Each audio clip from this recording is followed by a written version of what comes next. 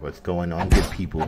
Make sure you subscribe to the Black Contractors Network channel below and hit that damn subscribe and like button so you don't miss any more of this great content going forward. Let's talk about why you didn't get the job or you lost out on the job, even after you had a great interview. Being on the receiving end of a job rejection sucks. It feels as though you've wasted your time, even when you know you haven't. And that's tough to swallow after getting your hopes up for nothing. But there are some things you can do to lessen the likelihood of this happening. The ones we'll be focusing on today are a little harder to learn from, but if you keep them in mind, they just might help land your dream job, or at least stop it from slipping out of your grasp. Be careful of oversharing, especially in an interview. You may want to share the details of your personal life with the interviewer, but it's not always necessary. If you share information that doesn't relate to the job or could be considered inappropriate, even if it isn't, then you could get yourself into trouble. On social media, when you post something about yourself that could make people think less of your character or morals, then there's a chance that whoever is reading it will think less of how they perceive you as an employee and hirer. They might also think less of their business by hiring someone who has questionable morals and values, as well as questionable taste in friends or family members they choose to hang out with online.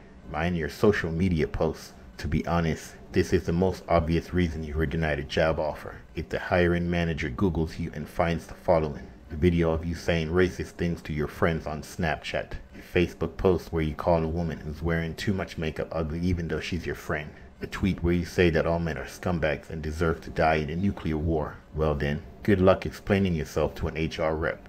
As soon as they see those things, which I'm sure are completely innocent, they'll know that there's no way someone with such poor judgment could work for them for any length of time. They'll jump to conclusions. Assumptions are the biggest mistake you can make when interviewing for a job. Most people assume that if they don't get the job, it's because they aren't qualified for it or that their age is working against them. In reality, there could be many reasons why you lost out on getting your dream job. You wore too much perfume or cologne. You didn't know anything about the company or industry. You were late for your interview even 1 minute. There are things you should be aware of when interviewing. They may not be obvious. As a job seeker, you want to be as prepared as possible for your interview. There are several things that could affect the outcome, and it's worth taking a look at how those factors fit into the bigger picture. When preparing for an interview, one of the main things to consider is what kind of impression you want to make on your potential employer. The best way to do this is by making sure that your social media posts and other online content reflect positively on who you are and what kind of person they should hire. If there's anything online that could jeopardize their opinion of you or your ability to perform well in a position, such as pictures from parties where alcohol was present,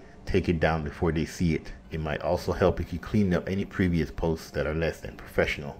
Having too many typos or grammatical errors is never good when trying out for something important like this. In order to get the job, you need to show that your skills are transferable. Otherwise, employers won't be able to tell who they're hiring. That means you have to provide examples of how your experience has already prepared you for the role at hand, or why it will be easy for you to learn more about what's required in this new environment. So if there's a specific software program listed as one of the requirements for the position, mention that this is something with which you're familiar or could quickly pick up on as part of a few hours spent learning how best practices work within this kind of platform and any others. Even if you have a great interview, these things can make a difference. You may be the best candidate for the job, but that doesn't mean you'll get it. It's important to understand why so that you don't repeat the same mistakes in the future. If you don't understand why and make those same mistakes again, then your chances of getting another job will be even less because of your lack of understanding and experience. I've heard from enough of my friends and clients who have had great interviews but still weren't chosen for the job.